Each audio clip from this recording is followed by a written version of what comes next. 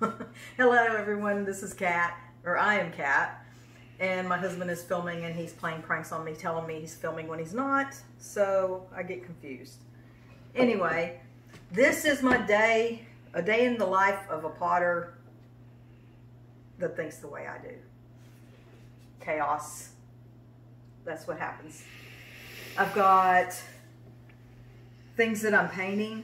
There are reasons why I dip and pour instead of brush on usually. I've got a few brush on glazes. Okay, so I wanted to tell what I did because I'm gonna forget. So on this one, I put Amico. Amico, where are you? Anyway, see, I've already lost it. What's up? Tea dust. Amico tea dust. I did 3 coats of Amico tea dust. Then I did fuchsia, coyote fuchsia, 2 just around the rim. Then I did Mako. Let's see, where are you, Mako? Oh, here's cosmic tea dust. Cosmic tea dust. I did oh, here we go. See, this is how I think. We've got night moth. I did 2 coats of night moth on top of that, and then I did 1 more coat of cosmic tea dust in the middle, and then just tea dust on the bottom. This one has 3 coats of Celadon Bloom and 1 coat of blue hydrangea. These are, obviously they have bumps and stuff, and they're supposed to. They're going to bloom out. This one, this is my French toast soaker.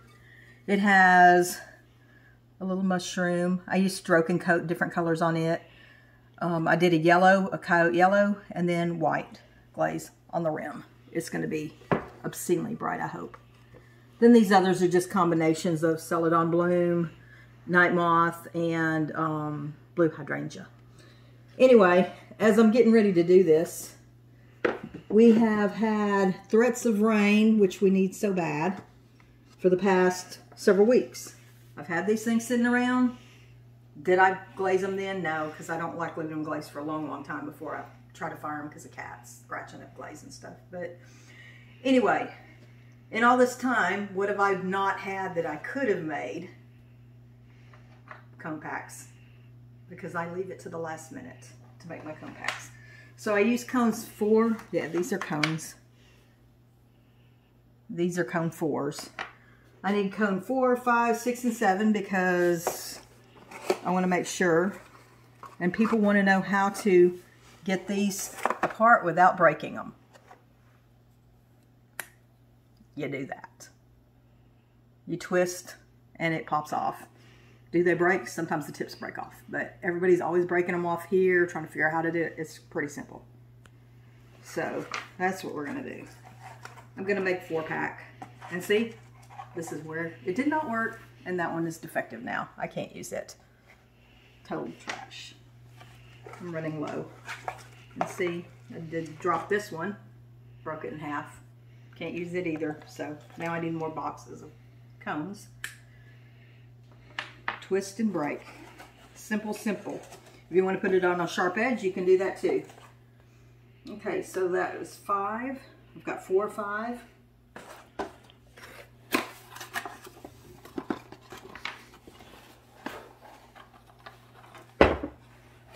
Is there a reason for this? He's gone crazy. Y'all save me. Snap and break. Just showing your work there. Yeah, I didn't even do that. That's store-bought. Can't we paint it and do it? Fire it? No, that's cement. Oh. That would blow up the kiln. So, look like pottery. He's got cracks on his... So, I'm just snapping them apart.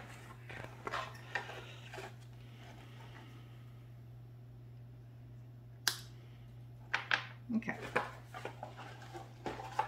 So, point 1, How do I snap them apart? That's how you snap them apart. Point 2. How do I make a cone pack?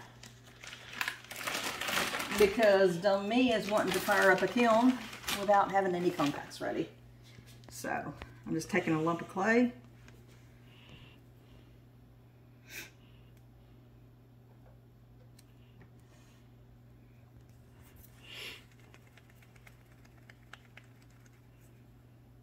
I'm going to put this in my oven to try to make them dry quicker. Because once again, they're saying we're going to have rain, and I don't believe them anymore. I think they're lying to me, just so that I don't fire my kiln. I think that's what's going on. Somebody's got it in for me. So now I've just made this long. How long? Well,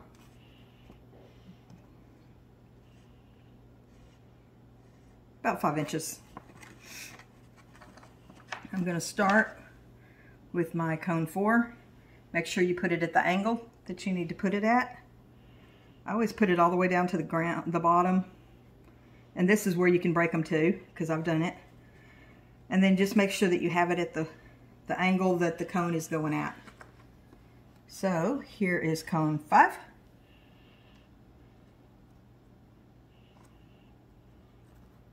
Well, that's a little off. Right there we go, cone 5. If I push it all the way down, it goes to the place it's supposed to be at. You can see that they're at the same angle. Cone 6. I'm just verifying that I'm getting the right one in the right spot. Otherwise, I'll think I've done good and I've really done terrible with my heat work. And one more.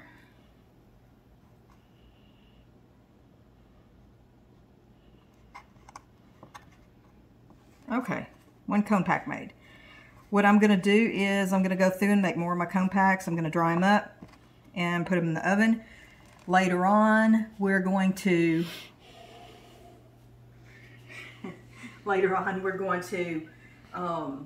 see me maybe spray glazing unless the rain comes.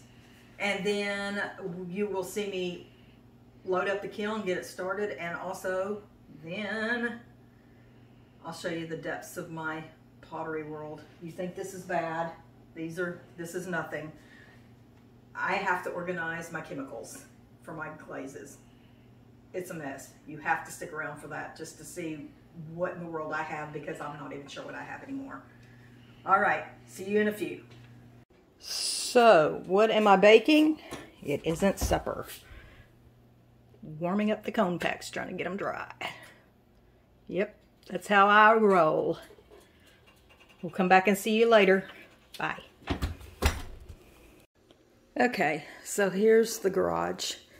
Has my woodworking tools, my little 9-inch bandsaw. Have a video on that. My drill press, file cabinets. Got all these woodworking things. Got my masks and things set up. I was going to go spray glaze, but it's getting too late. I've got a little sewing machine I need to fix. Not the machine itself, but got my lathe. Okay, so over in that corner is where all my glazes were, and some of my chemicals, and I've got them spread out here so I can kind of see what I've got. My spinning wheels. Yeah, over in there is a loom that I'll never probably get to use because that thing is massive and it was given to me. Anyway, chemicals over here. Chemicals are everywhere. I'm just glad haven't been raided or something. So yeah, chemicals there. That is plaster to make, I've got a bucket in there somewhere to put the plaster in with the other plaster. Anyway, making you dizzy now. I've got things like nepheline cyanide. I'm not pronouncing it correctly. I'm sorry. I'm too East Texan. And I haven't heard people pronounce it enough times to really... I'm just guessing from what I've read. I've got some EPK. Garsley borate. My glazes, this is some chun that I made from Amazing Glaze. This is spearmint from the first Amazing Glaze. That stuff runs like a son of a gun. This is my clear. I need to make more of it. That's the Odyssey Clear and Amazing Glaze. I've got, yeah, anyway, floating blue. Then just some more chemicals. I've got licorice. There's licorice. I've got a purple. I've got Owl's Base, Seltzer Chun, or Seltzer Temuco. Unfortunately, it cracks on the clay that I use. But I'm going to try it on Buffalo Wallow and see if it works on it. Because just because it doesn't work on one doesn't mean it's not going to work on the other. Anyway, yeah, this is my incredibly used up garage that's not being used for what it's supposed to be used for. It's just got all my stuff. All my stuff. I'm going to go through all those chemicals and all of these and all of this and just look and see where I stand. And then in the corner, we've got our Christmas stuff. It was better organized than this, and I've just been tearing it apart. But my Santa Claus that I made is laying over there in the corner. May you rest in peace for right now. Anyway, okay. Gotta get to work on it. Ready? All right. So now I'm frantically underglazing one of my planters. I've got 2 more to go. I don't know that 2 more will fit in there. But I'm going to go back. I'm going to paint all these flowers different colors. Pop a little yellow in them. Finish out my little mushrooms. And then get my snail down here. Okay, so now we've made the cone packs. Now I'm underglazing. Will the rain hold off long enough for me to spray clear over the top of these? Who knows? Probably. All right, catch you again in a few. So, of course, whenever I decided to do all of that, the rains finally decided to start. And I got behind about a week on getting my firing done, but you can see the results of that firing right now.